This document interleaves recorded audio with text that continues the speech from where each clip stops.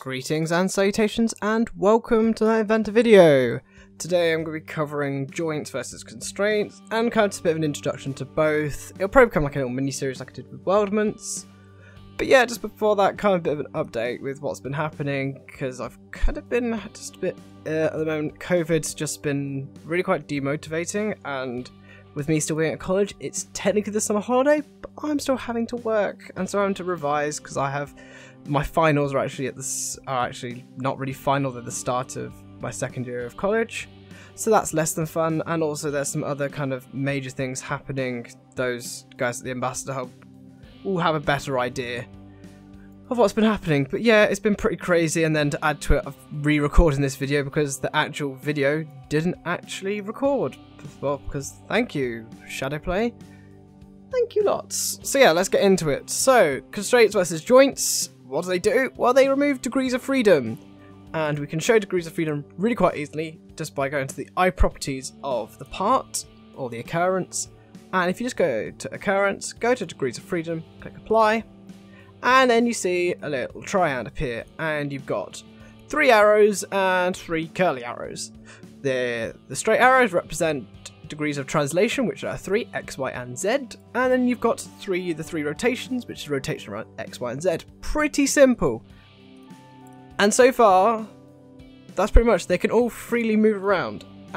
We kind of need to change that because any constraints you make will kind of be relative, and so if you ground one thing, it gives you a really good foundation to start with.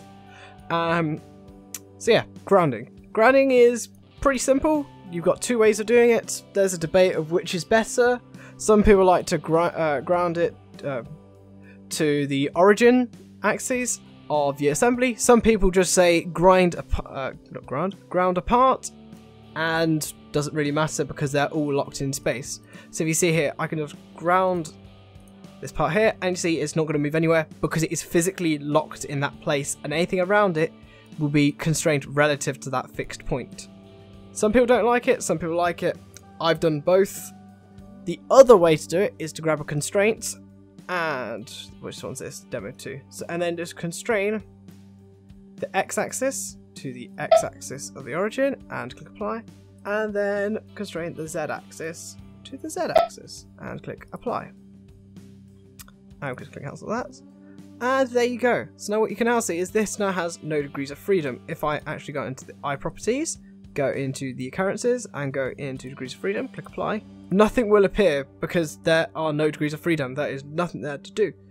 And that's pretty makes sense. So yeah, now you move into constraints, and constraints remove degrees of freedom. And so what you can now do is say we start with the joint first, and it brings up this lovely dialog box. It always defaults to automatic, which is good and bad, but it's just a good habit because if you know what you're going to work with, then it makes it very predictable what it's going to do. And if we use a cylindrical joint, and then we just basically join the 2 center points of the 2 discs here, and click apply, what you can see now is that this can now move left to right, and it can also spin.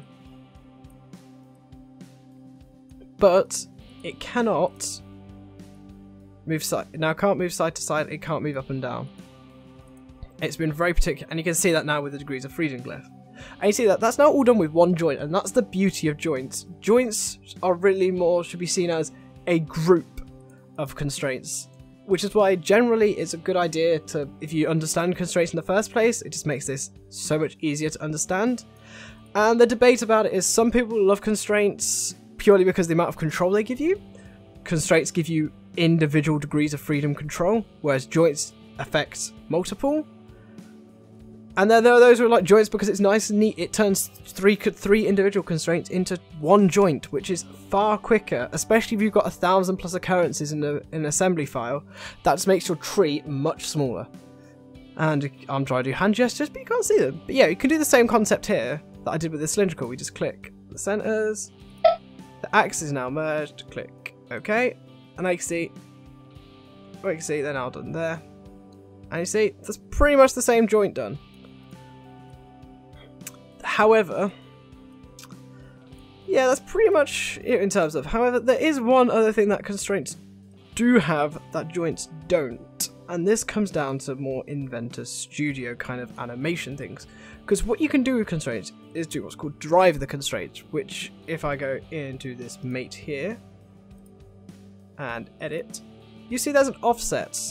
As you can see, if I just type in 10, you see, and it's now offsetting from the axis. Click OK.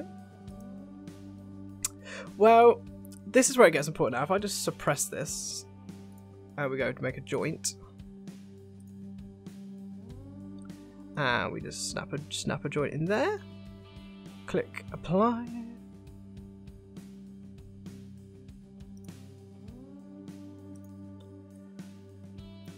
So now what you can now see is we've got multiple different options here, but what we now have in here is, if you see, there's a thing called drive, and drive allows you to adjust the offset. Now I've lied to you slightly here, because the cylindrical constraint can also include an angular constraint, which at the moment isn't constrained to anything. But you see, if I go to linear, what you can now see is that you can now make it go back and forth. Click OK.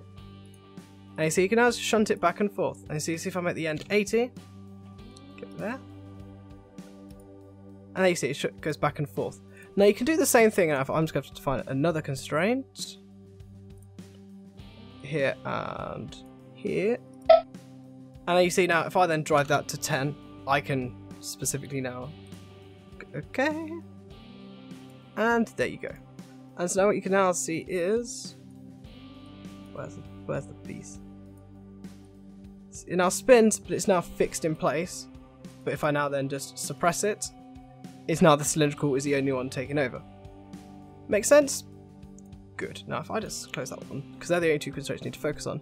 Now where it gets good is if you now go into Inventor Studio. So if you go into Environments, and you go to Inventor Studio, and it's going to load you into the Inventor Studio, and then you then go to Animation, and you go to Constraints, Animation Kerns not active, click OK, and what you now see is that your joints have just kapoofed out of nowhere, which makes them less useful if you want to actually animate. So what we can now do is, if we just do suppress you, and then we just unsuppress both of these boys, what you can now see is you've got the spin of the cylindrical, but you see we've now got, can't move it. So now you see we then just go back to Environments, we go to Inventor Studio, we go to Constraints, and what you can now see is we now have two constraints to play with. And the main one I'm going to play with is mate 4, because that's just the offset. And so you see what you can now say is I want to go start from 0, no, let's go to 100 in there, and start end, let's say over the course of 3 seconds. Click OK.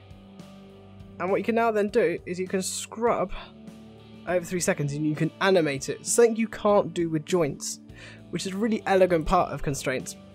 My current stance on it is I just use constraints where I can, that's just have it. But I do use joints in the case of things like rigid, because using 3, where I can clearly define it, and rigid doesn't misbehave because it is just rigid.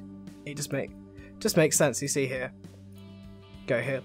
You got rigid, which removes all degrees of freedom, and cylindrical. They're the ones I mostly use. Everything else is just constraints. I just like the flexibility. It's mostly personal taste.